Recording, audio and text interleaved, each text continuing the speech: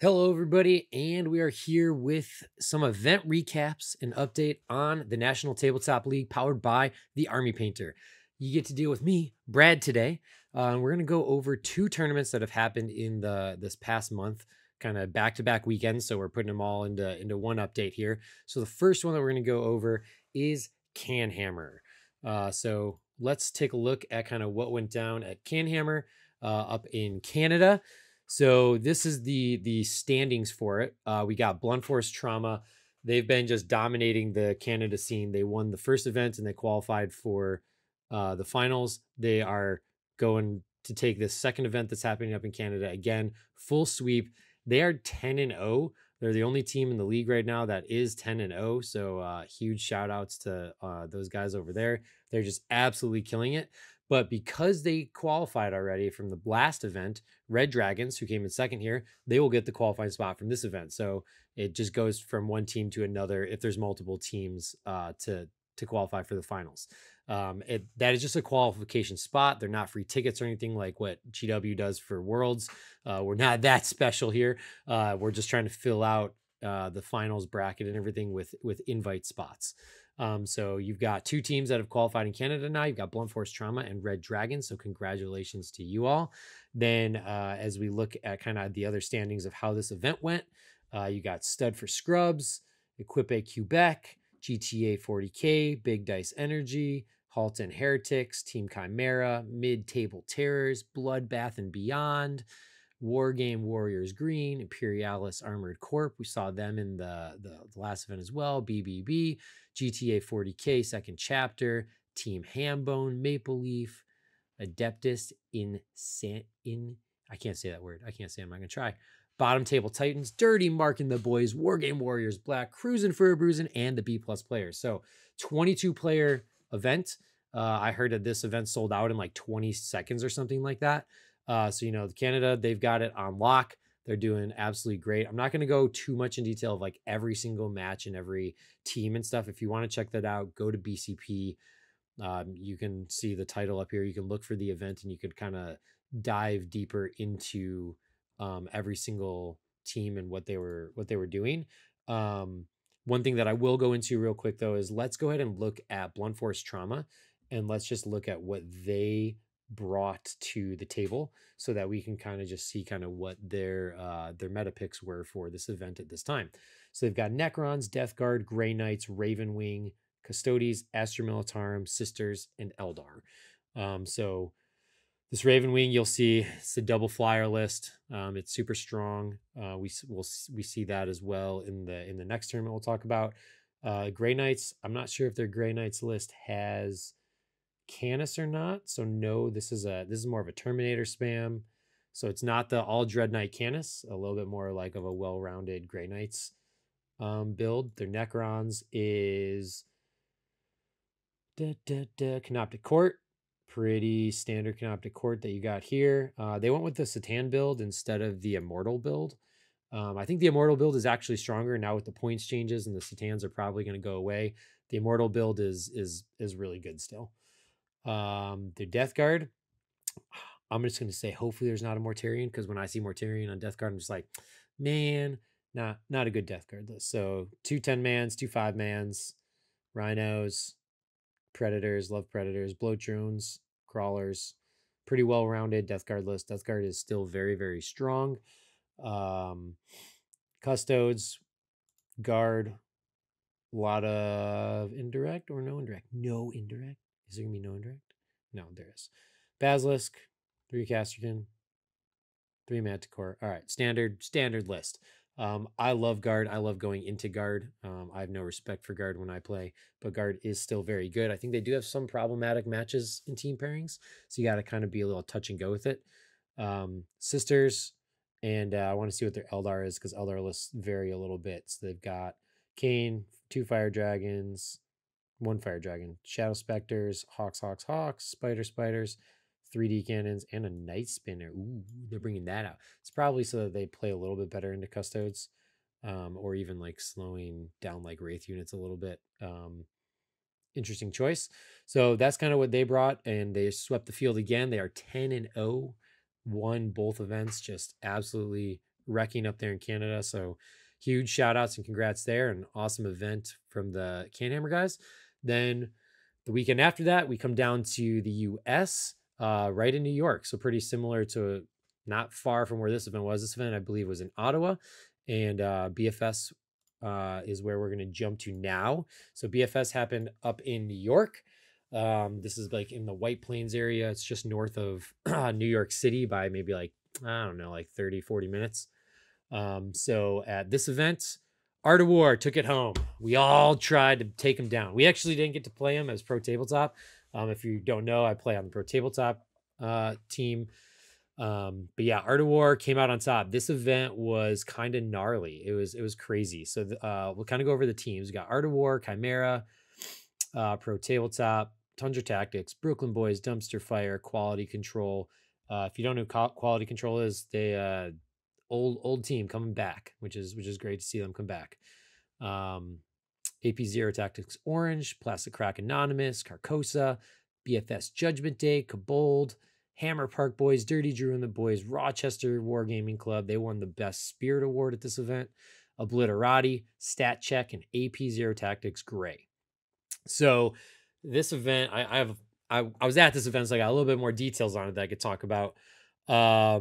We played BFS Chimera round 1, and they beat us 90-70. It was a very, very hard round, and most of these games are on War Games Live. So if you want to check any of them out, War Games Live was here streaming this. I believe they're actually streaming Canhammer as well. So both tournaments are up on Joe's channel over there on YouTube. BFS Chimera, they just came out swinging. We underestimated their swarm list. We mispaired that, and we mispaired the Eldar and Sisters game. Their Sisters player just ran all over Jaime. So those two games, we just mispaired them really, really bad and poorly. Didn't go our way. So we fell to the losers bracket real hard, and we had a couple games that we just kind of ran over the other team, which I'm sorry for those other teams. Hopefully we taught them a lot. We try to, teach a lot when we do games like that. And it was really fun rounds, though, really good learnings. Then we went into play Tundra, and we got the draw on Tundra. We had some pretty good pairings there and everything. Our orc player, Johnny, it was his first event with us. He kind of came out swinging that match, and it was really, really good for him. And then, then we pulled the last game against Plastic Crack Anonymous out as well. And it put us up into third, which was really cool. So we didn't have to play Art of War. BFS so then Art of War and Tundra, they drew each other on round 2, and they got the draw there. Then they all played each other basically. So Chimera played Art of War, and they drew, and Art of War, and then Chimera played Tundra, and they drew. So between the top 4, everybody drew except for us. We took the loss against Chimera. So we're the only red up there in the top 4. Wah, wah, wah. But just really, really good games across the board. Like, everybody was so evenly matched and evenly paired. And you kind of see that as you go in like chunks of like 4 or 6 teams, that those next 4 teams are all very close to each other, and they had similar experiences in games, and it kind of goes like that. So it was a really, really good event, really hard event. On Art of War for this event, can kind of just so everyone can kind of see who are on these top placing teams. So Art of War, they had McDougal on GSC, Jack Harpster on Custodes, John Lennon on Tyranids, Casra on Ultramarines. He was playing Vanguard, Matt Robertson on World Eaters, Nick on Sisters, Quentin on Death Guard, and Richard on Necrons. Then over on Tundra, we'll go down to, I guess, BFS Chimera. We'll go to them first. Don't mind my scrolling. So on Chimera, they came out swinging. So we had last year, we won this event last year. And so our hardest match arguably was against BFS Chimera. So we got the rematch of like the finals last year, the first game this year, and they beat us this time. So it was well deserved, and they absolutely deserved it. Alex Fennel was on his team, Benjamin Rubenstein, Daniel, I'm not going to try to say your last name because I will butcher it, Kevin, Mike DeAngelis, Samuel Pope, TJ Lanigan, and Tony Phillips. So we underestimated Pope's swarm list, and it got us good. Daniel's a great player, usually plays Eldar. He switched over to Sisters, similar path that I've been doing. And he absolutely just demolished Time A with his Sisters list, which was great. I had an amazing game with Mike. Huge shout out to this team. They really showed up and they did a great job. And then when we go down to Tundra, just so everyone kind of knows who's playing on Tundra when they go from 5s to 8s. So they got their core 5-man there still, which is Gagno, Townsend, Cameron, Eric, and Oliver. And then going to the 8, they picked up Kit Smith, Matt Shushman, and Sean Naden. So Naden was playing T-Sons. He had a pretty funny game against John on the stream. He basically stood there for 30 minutes on his clock, and he's like, okay, I know what I'm going to do. And then John's like, okay, you're done with your command phase. And he said, yeah. And he goes, shadows. So then he shadowed him, and then he had to redo like all of his cabal points and his thoughts and everything. And he ended up clocking out. So, John got that 19-1. So that was an unfortunate circumstance, but Sean, being a sportsman he's like, I'm not playing on your clock. This is my fault. I shouldn't have let it happen. And really, really good sportsmanship across the teams there. Kit had a Dark Angels list, which was the Flyers again, like you saw what Jeremy had over at the Canhammer event. Really hard list to pair into. He was just smoking everybody. He got best Imperial at this event as well, so he was really, really good. But yeah, overall amazing teams and everything, and amazing events. Then when we look kind of forward, we've got our standings updated on the website. So if you go to the nationaltabletopleague.com, you can go to the standings, and this is the ELO. So how this works, if you're not familiar with it, every single match we are calculating the ELO of the team. So you start off at a 1500 ELO, and every game you win or every game you lose, you will go up or down ELO based on the other team's ELO that you are playing. So Blunt Force Trauma, they are 10-0. They are just going up, up, up, up, up. Their ELO is climbing. I believe so. We have 1 loss and 2 draws on our team, and so we're sitting there in the second place. We've gone to 2 events. Blunt Force Trauma has also gone to 2 events. Studs for Scrubs has gone to 2 in Canada. BFS Chimera has only gone to 1 event, right? 1 event. They came out, they beat us. We were at like 1700 ELO going into the event, and we took a 60 ELO drop because we lost to them. So that was a really big swing for them and for us. So it's really cool to see kind of how the ELO system is working out. And that was a great example. Like we went to the first event, we had 1700 ELO. We lost to a 1500 ELO team because it was their first event. They went up 60, we went down 60. And so a little bit more of a punch up and down there because of how it was. So yeah, there's a bunch of teams on here. I think we're at 69 total teams. So if you've played in one of the events, you can go to the standings page and you can see what your current ELO is, but we do track all of this. Now, as we look forward a little bit to the next event, I'm like super zoomed in on this here. Hang on 1 second. Let me refresh this page. So when we look forward, and we look at our next events that are going to be happening, let me go back to this now. Okay. So the next events that are coming up, so this is kind of where we're at in the schedule right now. We've done 8TC, we've done BFS, we've done Canhammer. So the next one is happening June 21st to 23rd. I'm pretty sure this is very, very close to being sold out. Breath Weapon Gaming, this is happening in Canada. It's really cool having like a Canada event, a USA event, a Canada event, a USA event. It's really cool to see how the metas are changing with each other and how people are doing. And then hopefully, obviously in the finals, we get all these teams together to play in one.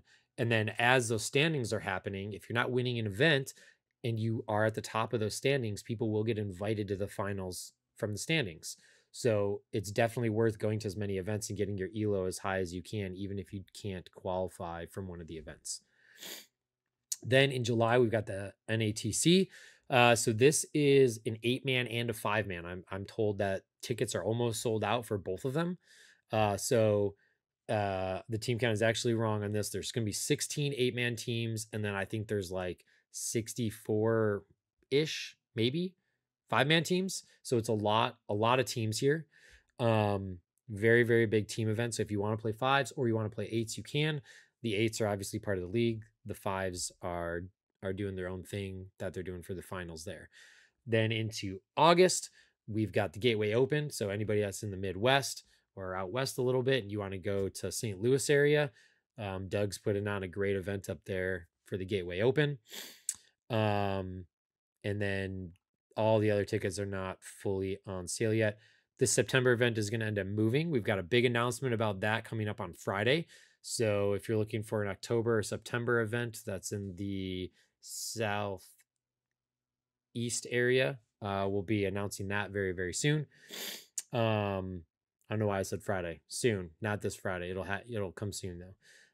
Stud and Snotlings, you got a September event there up in Canada, and then November down in Florida, December out in Colorado, and then we'll kind of go to the 2025 when we get closer to that. So we've got a lot of events coming up. So if you haven't bought your tickets and you're looking for events, it's all on our website. All the information is there. Look for this Friday. We've got a really, really cool announcement with a really big esports partner that we're doing. So we've got a really cool announcement coming up on Friday, but that's the update for these events. Hope y'all are getting out to these team events. And if you haven't had a chance yet, please attend one, and we'll see you on the next video.